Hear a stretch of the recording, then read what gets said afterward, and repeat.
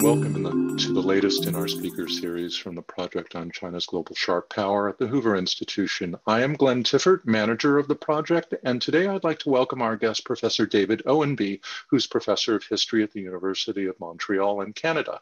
Professor Ownby has worked on a variety of topics in Chinese history, including the history of secret societies, popular religion, and modern and contemporary China, and he's currently working on contemporary Chinese establishment intellectuals. He directs the Reading the China Dream project, which is a website devoted to the world of establishment intellectual thought in contemporary China. And today he's going to highlight some of the trends in political thinking in the Xi Jinping era. Professor Ownby's most recent work includes co-editing The Voices from the Chinese Century and an article in La Pensée en Chine, a collection of articles on intellectuals in China. I'd like to welcome Professor Ownby. Thank you very much for joining us. David, the floor is yours. Thank you very much, Glenn. Thank you to the institution and the staff that set this up, and thanks to all who are listening in. Let me begin with a brief description of what my project is that Glenn just mentioned, because I'm assuming that not everyone is as yet an avid reader of the Reading the China Dream project. As Glenn just said, what I study are Chinese establishment intellectuals, or public intellectuals, who are people who write in Chinese, of course, with an eye toward being read by large numbers of people, thereby influencing public opinion or perhaps even public policy, but who are not writing propaganda. They, of course, have to respect the rules of the game as decided by what my friend Tim Cheek calls the directed public sphere in China, but they navigate these rules on their own as relatively free agents, not as agents of the state. There were large numbers of these people and large numbers of venues in which they published with great frequency. These people are not dissidents, although many are critical of the regime in various ways. The definition of what's a dissident and what is a critic is quite blurry in China. We in the West like to focus on dissidents because of the history of the Cold War and our animosity toward communism in general. The existence of dissidents proves to us that our view of the world is right. This may or may not be true, but there is a rich, diverse world of thought and public opinion in China, which is neither dissidence nor government propaganda, and about which we are almost completely ignorant. The way I like to think about this is to say that while Chinese intellectuals cannot say everything they want to say, this does not mean that they cannot say anything they want to say. This world of public intellectuals in China is important for any number of reasons. I'll just mention three here. First, as we all know, China is the world's #2 power, America's chief competitor or rival, and we know almost nothing about what Chinese intellectuals think. In itself, this is a serious lack of intelligence, lack of knowledge, especially when we compare it to how much Chinese intellectuals know about us, our thought, our politics. It's a great deal. And the asymmetry in that is stunning. Second, when we imagine that all Chinese intellectuals are dissidents and that the Chinese regime is hanging by a thread, we commit a grave error. If we really believe this, we're fooling ourselves. The regime is not collapsing. Large numbers of intellectuals are loyal to the regime.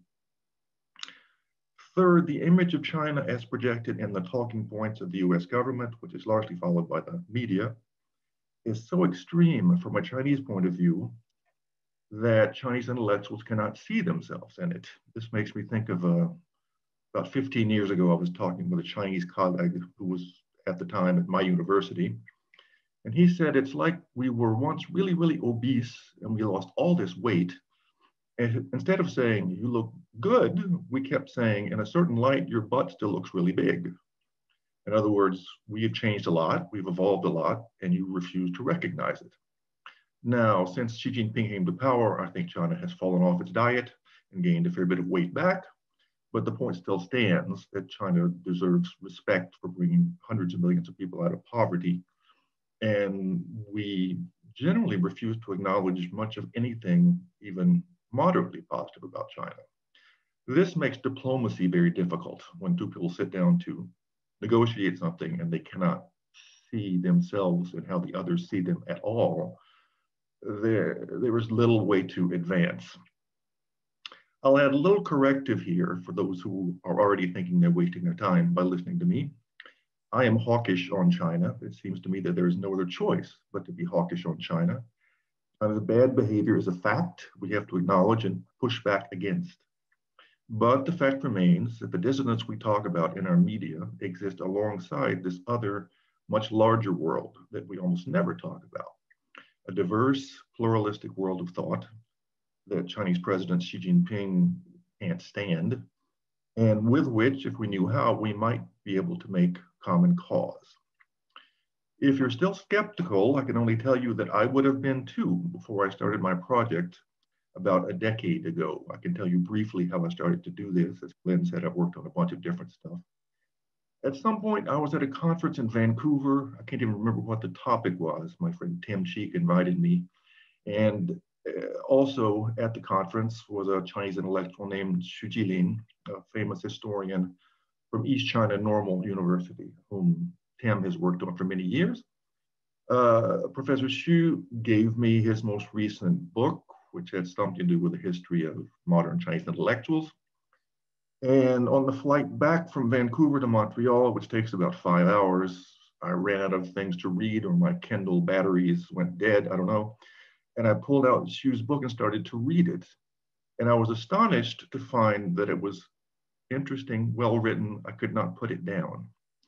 Until that point, it had never occurred to me that Chinese academic writing could be good, could be pleasant to read. I didn't know. It had never occurred to me, as I just said. Stuff I'd worked on in the past, be it secret societies or religion, academic writing on those topics was worth what it was worth from an academic point of view, but it was not written in such a way that I would ever want to read it outside of my professional obligations.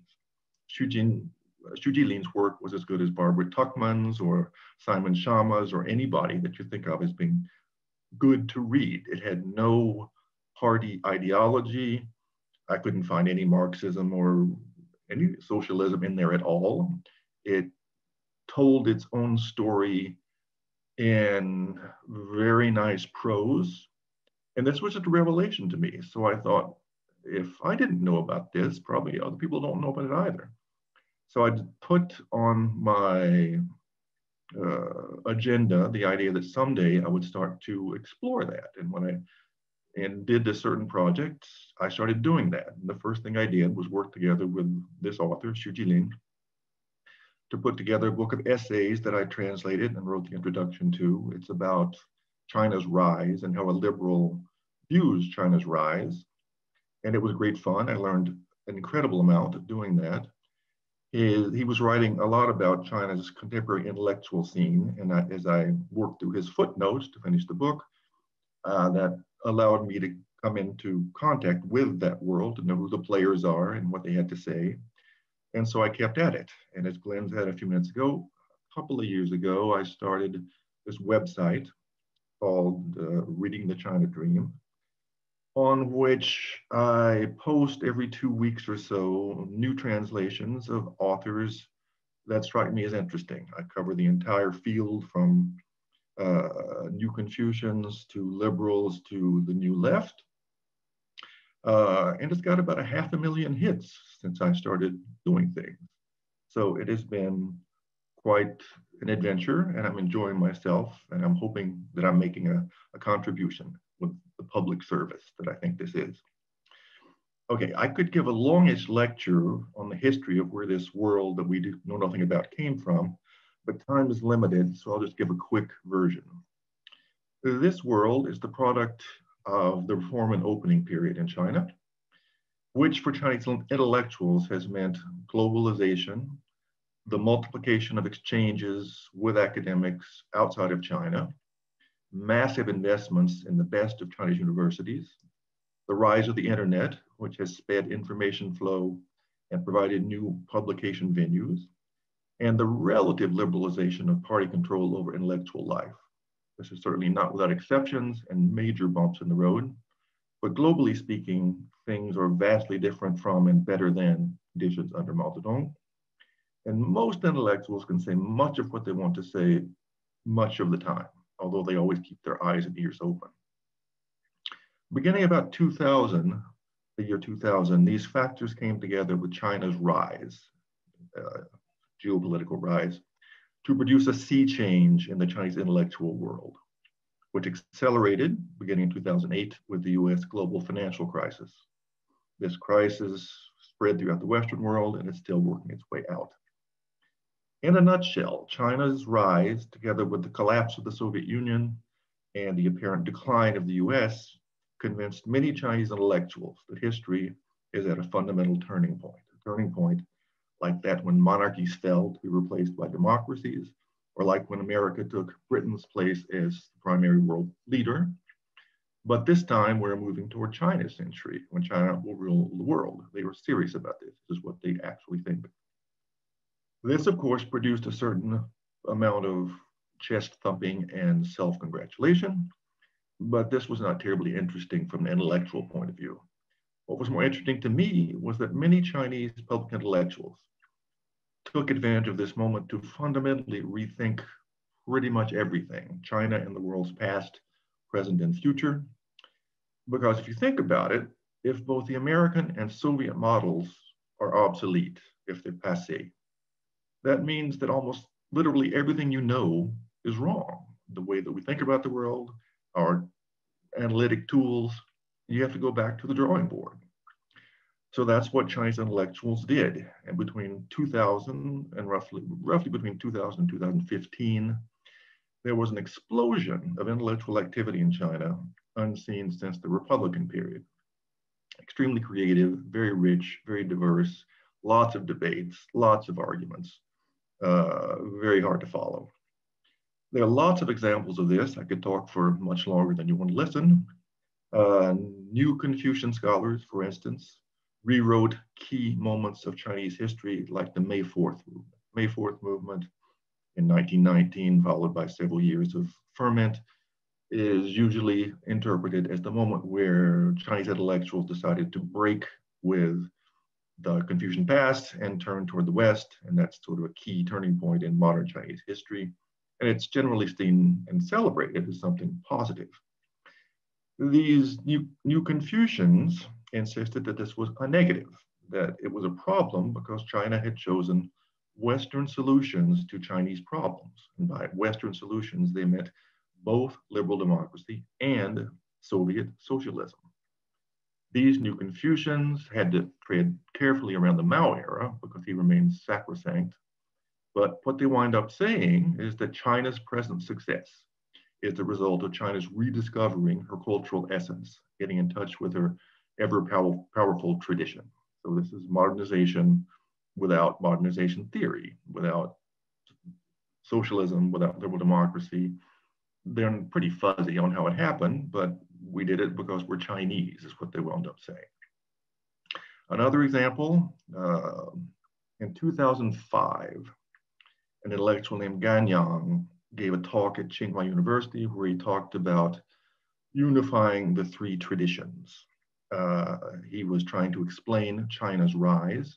And he said China's rise came about because we managed to put together three traditions that have marked modern Chinese history. These three traditions are Confucian personalism, the notion that we care a lot about who we know, our family, friends, and people we share common places with, a Maoist sense of justice and injustice, and then Deng Xiaoping's market efficiency. And the notion here, Tong San Tong, unifying the three traditions, is an old Confucian trope that aims to explain how Confucianism came together after a series of early dynasties, pre-Confucian dynasties. Were very different in various terms, but they got past their differences and put together a Confucian order that lasted forever. And what Gan Yang is trying to say is that we've managed to do the same thing. We've overcome our differences. We've chosen these three parts of our heritage and we've knitted them together to become something wonderful. Now, in some ways, this strikes me as silly. It's when you're at a difficult juncture in a national history, you can't just choose elements like from a Chinese menu, and I'll say take one from column A, one from column B, and one from column C. But this idea of the three traditions became a a trope that animated Chinese intellectuals for about 15 years. And there are endless debates about what traditions they should be, and they switch from being descriptive to prescriptive.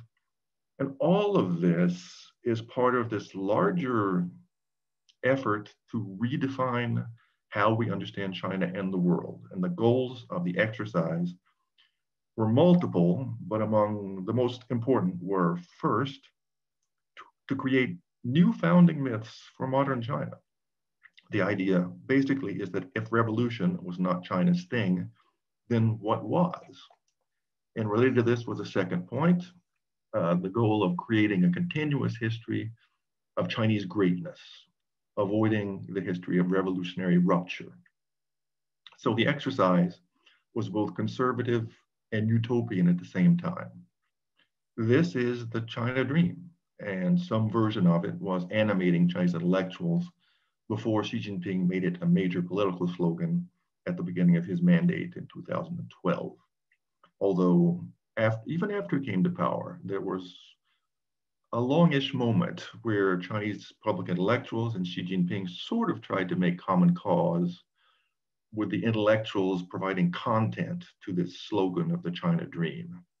I've got this firsthand from any number of Chinese intellectuals who were pitching ideas at the time, hoping that Xi Jinping or the Politburo would pick up on them and adopt Confucian content or New Left content and make that into the China dream. Because the China dream is make China great again. It's the equivalent of MAGA. And they were hoping to provide it with more specific content. It's important to note that this exercise, the China Dream exercise, was not really about freedom, or at least not freedom from communist tyranny. Americans in the West had imagined that as China developed, democracy and freedom would emerge naturally and organically, but it did not. Why not? Part of this, I think, came out of different readings of the meaning of the fall of the Soviet Union. Americans thought this was great. We'd been hoping for the fall of Soviet Union communism for years and years and years. It affirmed our view of history and of ourselves. Chinese had, I don't know how much love was lost between Chinese and Soviets, but that was their system that fell apart pretty much overnight. So they didn't celebrate that at all. What they saw was the possibility of widespread political disorder, the dissolution of empire, and the loss of influence. And it scared them profoundly and influenced how they thought in ways that I'm not sure well, specialists have picked up on it. I'm not sure how much general China watchers have caught that. Another reason was that during this time, after 2008 particularly,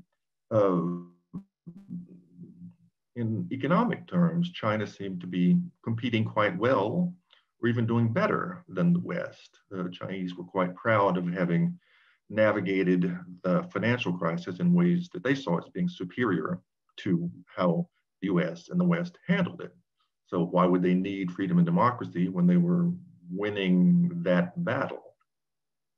So to sum up this part of my talk, between 2000 and 2015, we see the emergence of a world of thought in China, which can only be called pluralistic, which was paying relatively little attention to the Communist Party or to communist ideology. There was lots of energy in this world, but very little of it directed at the party state, although little of the energy was dissident in any way either. Xi Jinping hates this pluralism and is attempting to reimpose discipline. I think in the long run he will fail, and that this intellectual world that I have described will outlast him for any number of reasons. Chinese intellectuals first don't like discipline. There's a real anarchist cast to the Chinese character in this sense. They don't much like Xi Jinping in general. They privately make fun of his intellectual pretensions. But even if they do outlast him, this may not mean that freedom and democracy will triumph in China. And I'll illustrate this with a brief case study, which is something I've been working on very recently. Last time I updated my site at the beginning of this month, I translated a piece by an intellectual named Wen Jintao, he was born in 1962. He is a curious kind of guy. He's a liberal, but a very classical liberal. He likes Hayek. He thinks England started going downhill when John Stuart Mill allowed that utilitarianism had some meaning and turned his back on individual liberty. He's also a Confucian of some sort. He was on my radar because he is a good friend of a man named Gao Chuanxi, who is a constitutional scholar at Jiao Tong University in Shanghai, also a classical liberal, a great Edmund Burke lover, and a Trump supporter. Ren Jintao is also buddies with Xu Zhangrun, the Tsinghua law professor who became a dissident. He said that Xi Jinping was a clown and has lost pretty much everything for it. So I thought that I understood who Ren was. And anyway, I had stumbled upon something he wrote, a talk he gave to a foundation in January. It was about the right length and the right degree of difficulty for contemporary peace. So I translated it. And then I was looking around the web to see who it really was, because I write introductions to these pieces. And I stumbled across, or I found on his Chinese Wikipedia page, information that he had given a speech at a Credit Suisse investment seminar in 2012, in which he had said that Chinese state-owned enterprises have been hijacked by 200 families, that China's economy is going to collapse, a whole bunch of stuff like this, and that the internet, that his speech was blocked in China. And this was kind of surprising to me. I usually know before I start doing due diligence on my guys or girls, whether they are dissidents or not. This doesn't come up when I do, it doesn't often come up. So I decided to look into it. And when I looked into it, I discovered first, the context when this happened was very important. The speech was given in Hong Kong the week after Bo Xilai was deposed from his position in Chongqing as mayor of Chongqing. Bo Xilai is believed to have been Xi Jinping's competitor for the eventual position as general secretary or president. He lost out in very complicated ways. And this was a really big deal in China when Bo Xilai was arrested and then expelled from the party. It was, I think everybody in China was as tense during this time as most Americans were between the election and Biden's assumption of power. People were just really nervous. So I suspected that maybe Ren's speech, the fact that he was more open or critical, was because of that. In addition, I decided to look at what else he wrote during the year 2012. There's a website in China called I Love Thought, which to me sounds a little bit too much like Hello Kitty. It's a terrible title for a site. But anyway, it's a warehouse for the articles written by famous Chinese intellectuals, and there are hundreds, if not thousands of them. And Ren Jintao, who teaches at Tsinghua, has his site on there. And I went and looked at what he wrote. He wrote 12 essays. He published 12 essays in 2012, a feat I have certainly never achieved. And I spent the last 10 days or so going through them to see whether I was being played, whether what he said in public and what he said in private were completely different things, which is what lots of people think. I get emails sometimes from people saying, Professor Ownby, do you not realize that these people are Chinese communists? They can't possibly be saying anything interesting, which I think is not true, but there's always a suspicion. And here I had the evidence to compare the talk he gave outside of China when he perhaps didn't know he was being filmed with everything he had said over the course of a year. So I went through his writings in 2012 to find that he had said in print, not with the same fervor or with the same daring, he had said almost exactly the same thing many times. In fact, my guess that his speaking notes from before his talk at Hong Kong came from an article he published in January, which said pretty much the same thing. And what he said was, the bills are coming due, that China is following a number of different economic and political cycles. It's not working anymore. China will collapse. The economy has been hijacked by powerful interests. And he repeated this theme over the course of his writings throughout 2012 in various different ways, talking about the importance of society, talking about, at the end of the year, he published a long piece on how the reform of socialist economies is just impossible because there are no property rights, and without property rights, there are no markets. So that means economic activity is almost completely politically driven. He did not come out and say directly that this is China's fate. He directed his remarks at the Soviet Union and Eastern Europe, but he did not say either China is a glaring exception to this rule. Our party state is wonderful. He repeated over and over again that a communist party can be very useful in certain revolutionary situations, but it very quickly outlives its usefulness and stands in the way of meaningful reform. There are also essays over the course of the year in which he praised Confucianism, saying that if you look at it properly, you can find that China has its own constitutional tradition growing out of Confucian balance of power. There are two essays in which he talks about the positive importance of religion, saying that the 20th century shows that the world has outgrown its secularism. Secularism has its usefulness, but in terms of allowing society to function as it should, we have to respect their spiritual resources as well. And in the same way that China during the reform and opening period backed off and let the economy run its own course, they have to allow spiritual markets to function as well.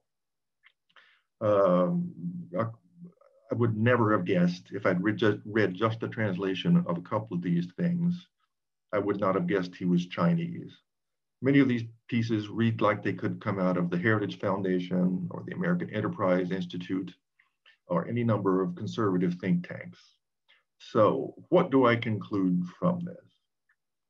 First, I am not being played in the sense that Chinese intellectuals, at least insofar as this case is valid, are not saying one thing in public and another thing in private. They may say it differently, but in terms of content, Ren Jintao was completely consistent, even when he was out of the country and speaking in an audience that was not necessarily a Chinese audience.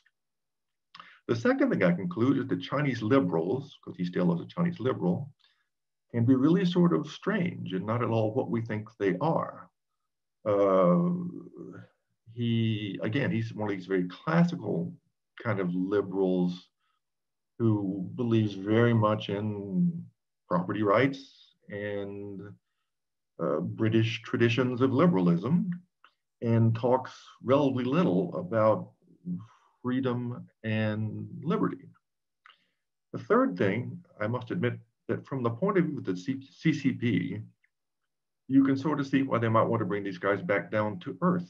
I mean, I don't think he said a positive word about China over the course of all of his writings in 2012.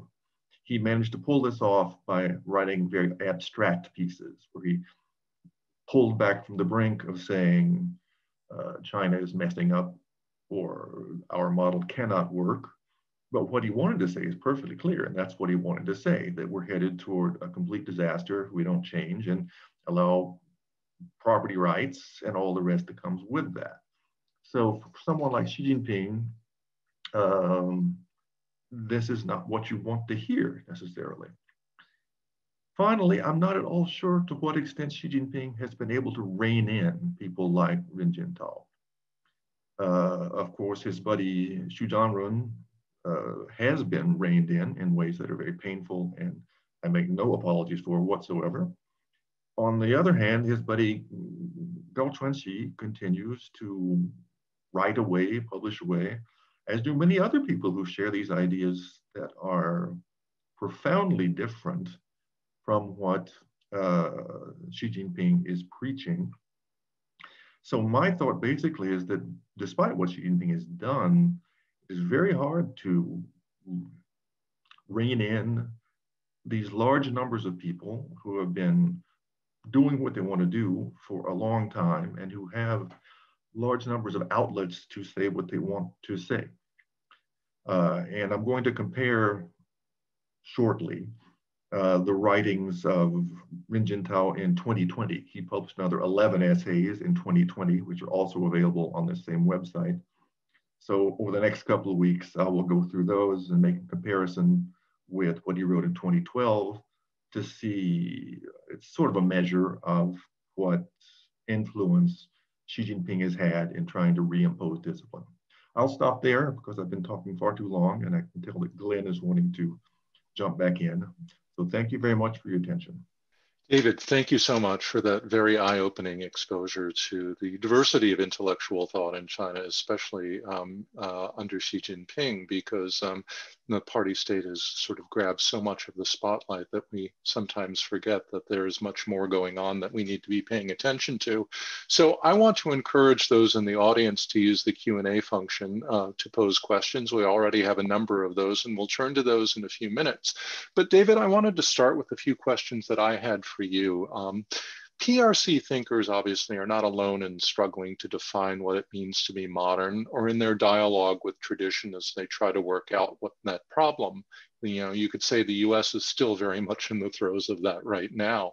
But in China, the process has been and continues to be especially turbulent, more so than even in other Chinese polities, such as Taiwan and Hong Kong, and even in, say, Japan and Korea, which at least for the last 60 years seem to have navigated the question of tradition and modernity and how to reconcile them with a surer footing. Why is that, do you think? Well, I think the entire 20th century Chinese experience is turned around that question of why do we keep failing? Is it our fault? Why can't we be modern?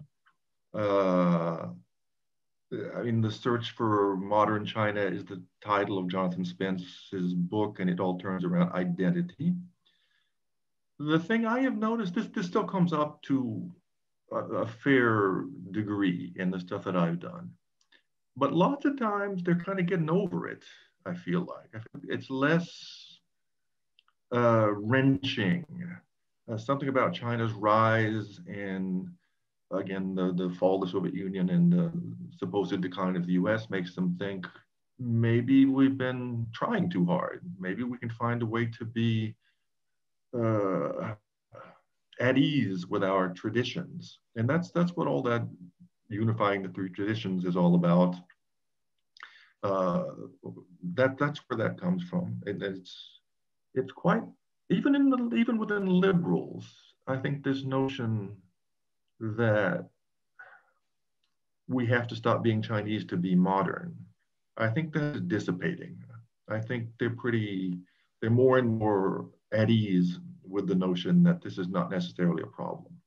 Do you get the sense we fixate here in the United States with their engagement with Western thinkers, but are they very much in conversation with others in the region who have confronted these questions in the last century and a half, particularly in the Chinese language, for example, Taiwanese philosophers, Taiwanese political thinkers, thinkers in Japan and Korea as well? Are we missing that part of the conversation? I haven't looked specifically for that. That exists, but I think it's a little bit specialized. The mainstream guys, and the guys I'm looking at are the equivalent of David Frum or David Brooks, sort of, in our universe. They're basically in dialogue with the West. I'm consistently, over and over again, impressed by how much has been translated from various Western languages into Chinese. This started in the 1980s, has continued apace. The wealth of material, monographs, etc., that's available to Chinese is absolutely astonishing. I saw this first when I worked on my first guy, Xu Jilin, he knows far more about French and German history than I do, even though I did some of that when I was in university. And it's just because he has that at his fingertips. So and then there's stuff on my website as well, for instance, about Black Lives Matter that they follow in great detail. And even the philosophers or the political thinkers behind various theories of Black Lives Matter or opponents to Black Lives Matter, I've learned things. I mean, I follow this with some interest because I'm an American.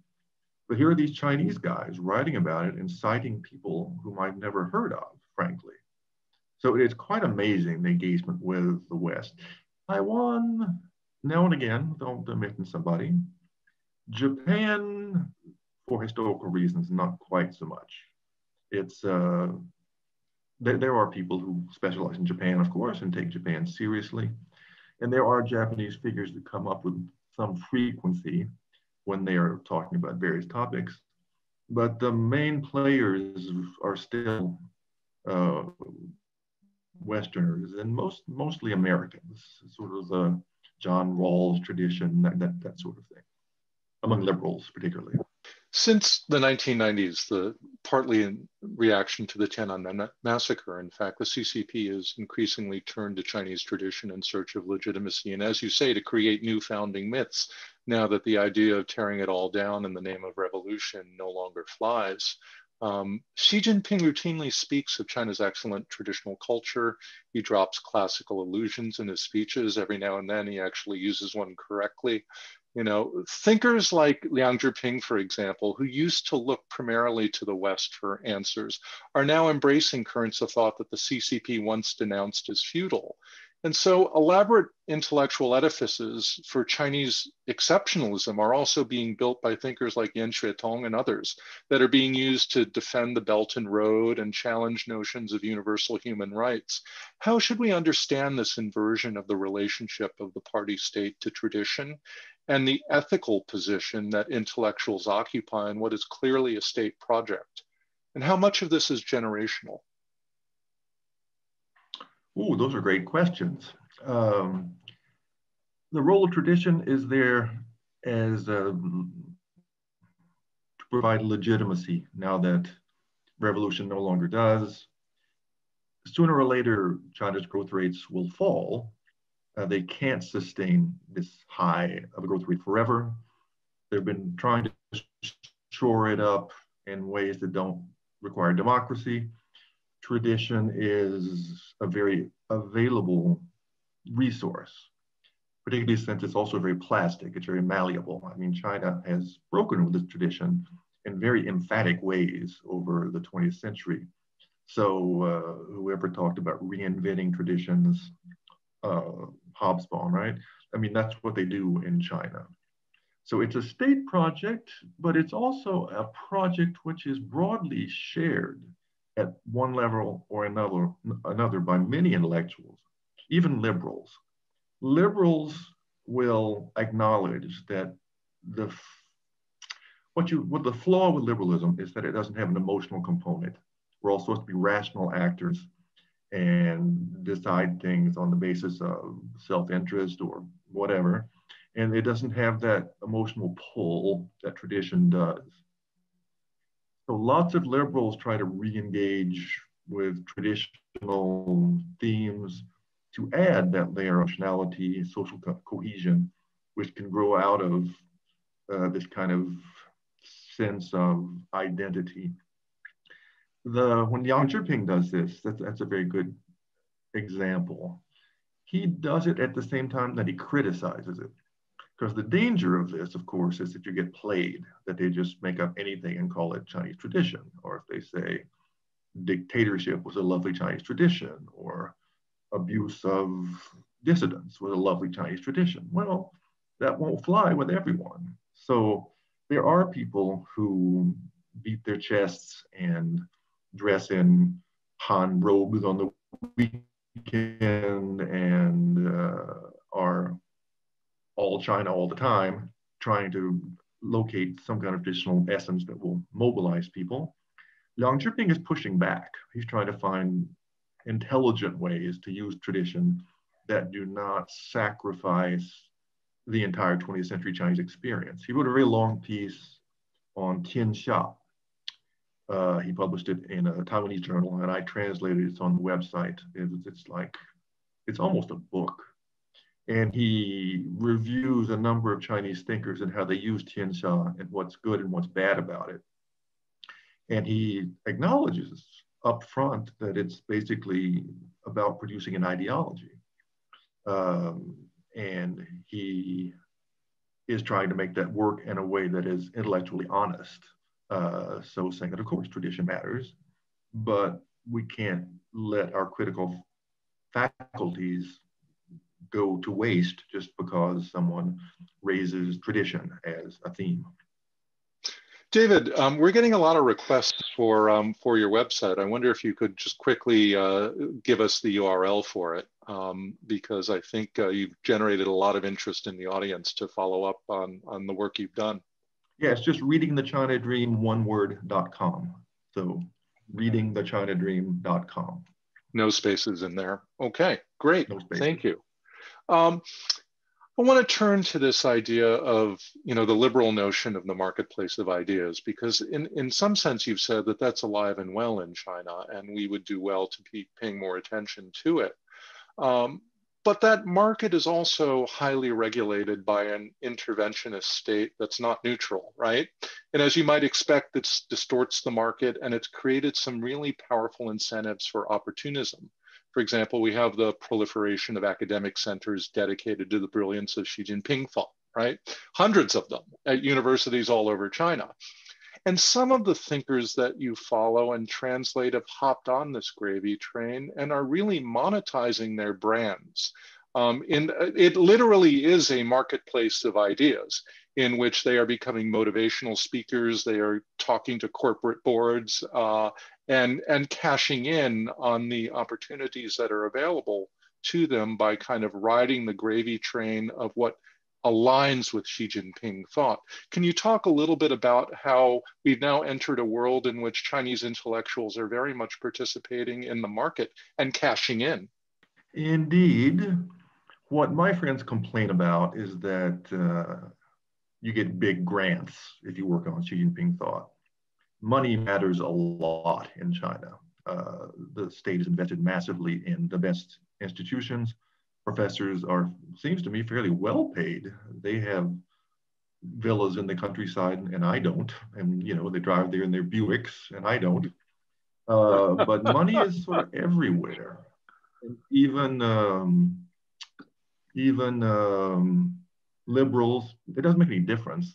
You can go out and find, you can give seminars on the weekend.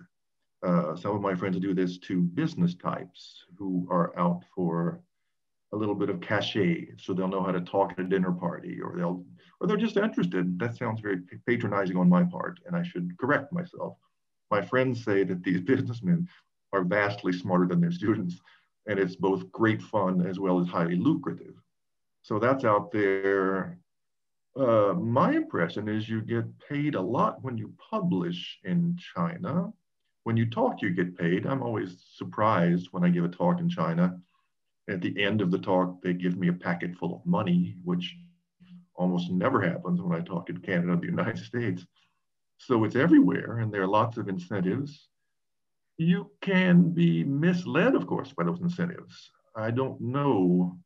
I haven't followed this as a particular research object or subject. So I don't have great stories about good people who have gone bad following the money trail of Xi Jinping thought. I have looked more at people who take his thought more seriously. I have no idea how much money they've made out of that. This is not something that's easy to bring up over the dinner table, although perhaps I just should. The Chinese can be very open about money issues. So maybe I'll try it next time I get a chance to go to China and have dinner with these people.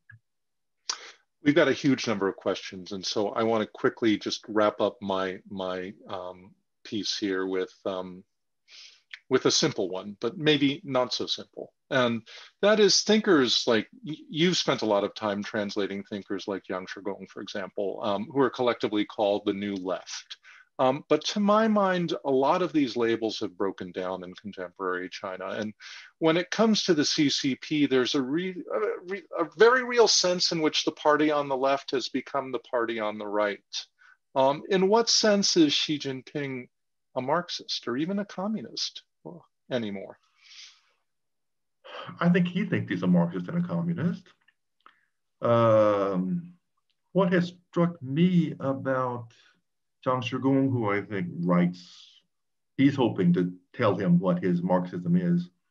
Communism winds up being something like a Confucian dedication to purity of spirit and spiritual cultivation, which just sounds utterly ridiculous. But the notion is that if we're getting rich in China, then what do we need communism for? I mean, we don't want the workers rising up. We want the workers going to work. So the notion that you have nothing to lose but your chains, it's not the song we want to be singing here. So he wrote this long, Zhang Shigong wrote this very long piece in which he tries to co-opt, we talked about tradition a while ago. There he's trying to make communism into some upgrade of Confucianism. And he does, as silly as that sounds, he does it fairly well. Another thing that strikes me is that I've been struck by how conservative most liberals are in China. We tend to think that a liberal is going to be somebody who thinks about the world in the way that we think about the world.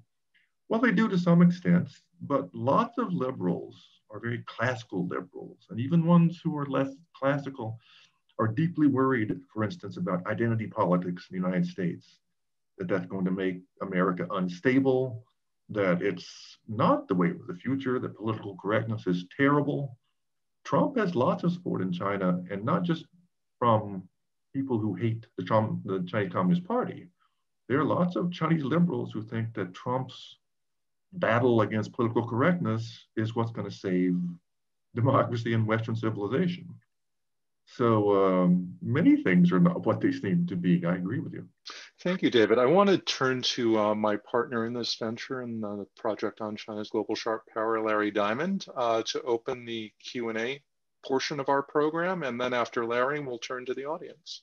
Thank you, Glenn. If you'll permit me, I'd like to ask my own question and then one from my colleague, Elizabeth Economy. So first to mind, David, thank you for this brilliant and fascinating presentation.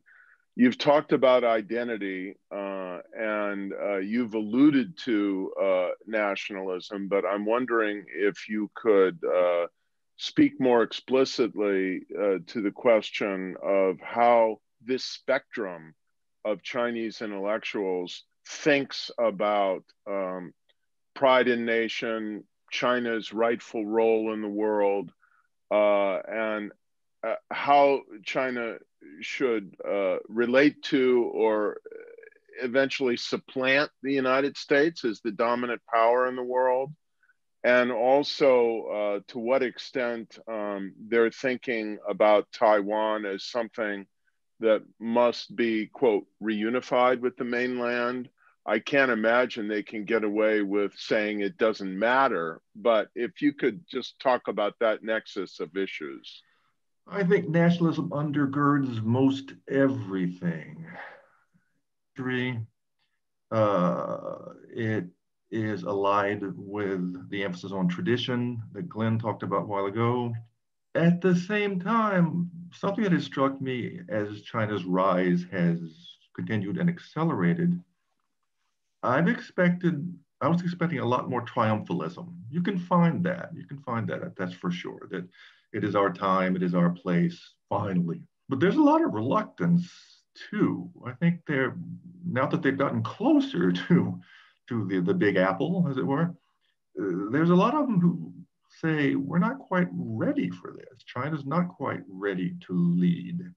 And they can't, I mean, sometimes they come out and say that directly, and there are huge differences in terms of where you are on the political spectrum, how you deal with this. There's pushback against that too. Xu Jilin is quick to point out that the statism that China has been going toward for the last 15, 20 years brings them awfully close to fascism. So that kind of, when nationalism bleeds into statism like that, you're running the risk of replaying what Germany and Japan did during World War II.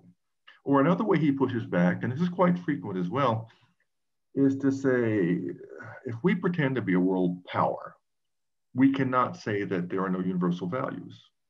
We have to get in there and show them what our universal values are, debate them openly, and not just say every time, say, you know, somebody at the NBA says something about Hong Kong, we can't take our ball and go home. If we claim to be really a world power, we have to start acting like one, which is a way to fight back, I think. And I think there's a lot of people who think that way. And there's a lot of worry about China-US relations. Again, there's some crowing and some chest thumping, but the notion that this is really going to fall apart, the relationship that China and US have had up until the last 10 years or so, is deeply, deeply, deeply troubling from virtually every angle. The American market has been a huge source of everything, both to sell their stuff, to get our technology. American ideas are extremely important to liberals, particularly, but across the entire spectrum. So I don't know if there's any way to generalize about it, but there does exist this full-throated nationalism, but there's a sensible doubt surrounding it as well. Taiwan is something, I think you're right. I don't know on what, there was a thing in the newspaper the last couple of days about this clubhouse, this means by which Chinese inside and out of China could talk. And there they talked about it, apparently. And I mean, there were smart people and open people in China and in Taiwan. I was interested, this brought me back to Trump. Apparently, within China, a lot of people said, well, what about us? We're not the elites. We like things as they are. We like the Xinjiang policy. We like the Taiwan policy. Where's our clubhouse, you know? So there was this sort of populist pushback against the notion we can talk over borders, which reminds me of a lot of stuff that's happening in America these days. So, but in print, I don't know, I haven't read interesting things about Taiwan in print. It doesn't mean it's not out there. It just means I'm not subscribed. It doesn't come up on the stuff that I read. I think that's a step too far, like saying Xi Jinping is an idiot on the public bus. You just don't do that. You just don't talk about Taiwan except among your friends. Most of them, the Chinese people that I know, love Taiwan. They like to retire to Taiwan. They find the culture there very comforting to them, that reminds them of what their parents were like. And the Taiwanese are at ease with being Chinese in a way that the mainlanders aren't. So I'm rambling on. I'll wait for the next question. And if I may, I'd like to post a question that Liz Economy, our colleague, has asked. Is there a debate within China over what constitutes the China model? And if so, what are the lines of that debate? There certainly is. I think it is, I could be completely wrong about this. My impression is that this is a less of a hot topic than it was 15 years ago or so, but it's still out there. I think I'll just stop there. Otherwise, I'll say silly things. If I find something, I will find Liz's address and let her know. Thank you.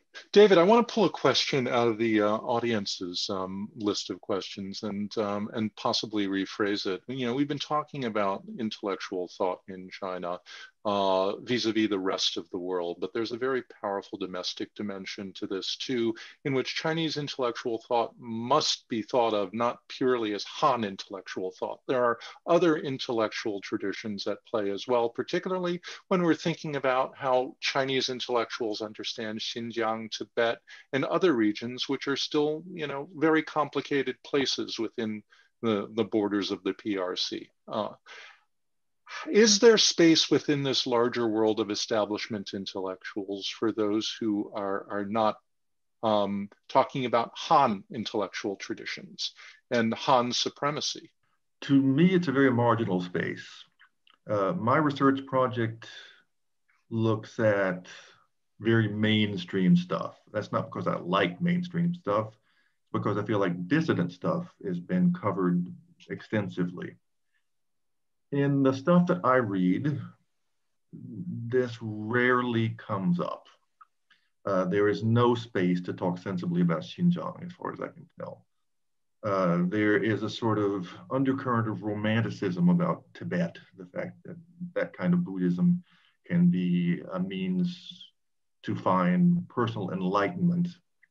And apparently Wang Hui has written a book about Tibet that I didn't know about. I haven't seen it. I may try to track that down, although I've spent enough time with Wang Hui for the last little while. But no, I find that it is not something. In fact, somebody sent me a piece on minority policy, and I translated it, but it did not speak in any way to the stuff that we are interested in. To the extent that they can talk about it, you can write about the necessity to get past the Soviet minority nationality policy and go toward a greater integration, that to get past ghettoization, to encourage a melting pot, like in the United States or Brazil. You can find pieces like that. I'm not sure those are in good faith. They do not strike me as being people that have spent much time actually investigating the minority regions to know if they want to be melted into the pot or not. This seems to me like a cover for less bad policies than what are being pushed on Xinjiang at the moment, but still very top-down policies about how they should define themselves. There used to be on the left, I can't remember the guy's name, there's a left-wing writer who spent a lot of time in Xinjiang and who sort of compared their struggles with Palestinians, for instance. I have that somewhere. So if you're looking for this, if you're looking hard for this, you might be able to find it. I am consciously reading sort of the New York Review of Books or very mainstream, or not even that, hoity-toity, just very middle of the road kind of stuff. And it's not something that comes up on my screen. We're coming to the close. I want to ask you if you could prognosticate a little bit based on what you're seeing in the here and now on the trends in Chinese intellectual thought. Where do you think the currents are leading? Who are the dominant players, and what are the positions that are gaining the most traction, particularly in this sort of I want to say post-COVID world, but we're not there yet. But COVID has kind of scrambled the deck a bit. COVID has scrambled the deck a bit. It's very true. Although I have a sub-project where I work exclusively on that. There's a part of the website that's that. Dialogue or commentary has slowed down on that with the last little bit. I think what will happen is that Xi Jinping thought, or those who were shaping Xi Jinping thought, will get a lot of press. To the extent that they're smart, they will have a certain impact. But my impression is that more broadly, most Chinese intellectuals anyway, identify as liberals of one sort or another. This doesn't mean they all want to be dissidents or they want to see the Communist Party fall, but they would very much like more freedom, less interference, less tension. China is a very tense place these days. So they would like to take back off and let them do what they want to do without having to worry too much about being accused of corruption or losing their jobs. I suspect a lot will depend on who succeeds Xi Jinping. As we've seen over the course of the last few years, one leader can make a huge difference, even in a country like the United States, where we thought our institutions were very strong. If the person who follows Xi Jinping does not follow Xi Jinping, I think things could move back very easily toward a situation where there's a great deal more freedom of thought. That's what most of my people tend to want. That said, I think China is a thoroughly conservative country. The culture is really quite conservative. So the notion that they're going to move toward any kind of one man, one vote democracy. I don't know. They might. Taiwan did it, and Taiwan could be a model. I wish I had smarter things to say about the future, but as an historian, I keep looking backward instead of forward. Thank you.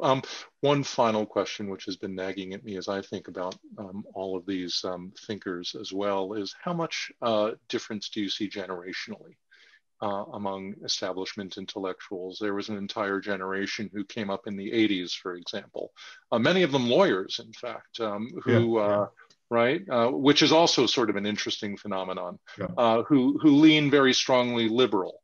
And then the generation behind them very often does not share in those predilections, and you hear much more nationalist and strident language coming from them. Can you explore that generational cleavage, or is there in fact one there? I think there is. I think there is. Although, just methodologically, I have a hard time finding the younger voices. They don't stand out as much. All the guys that I work on, most of them are my age or so. I'm making a conscious effort to find some. On the left, it's quite obvious. The new left bothers less with foreign sources.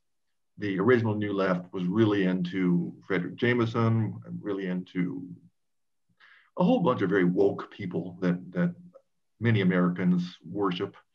The newer crowd seems not to bother. Marx and Lenin is enough. Among liberals, there's a guy named Xi Jinping, who I forgot where he is in Beijing, who just wrote a book called Breaking the Cocoon. And he seems to be oriented a lot more toward electronic or digital stuff that the older generation, people my age, are perhaps less comfortable with. And so I think, yes, generations matter a lot. I mean, generational change has been so quick in China, you know. They define their generations in terms of decades, where we usually think of it in terms of 20 years, right? So, yeah, I think that will make a big difference, frankly. Thank you, David Ownby, for a really fascinating talk. I hope that a lot of our audience can go visit his website, readingthechinadream.com, and learn more, because there's a wealth of information there. You're doing fabulous work. We're all in debt to you. Thank you. Thank you.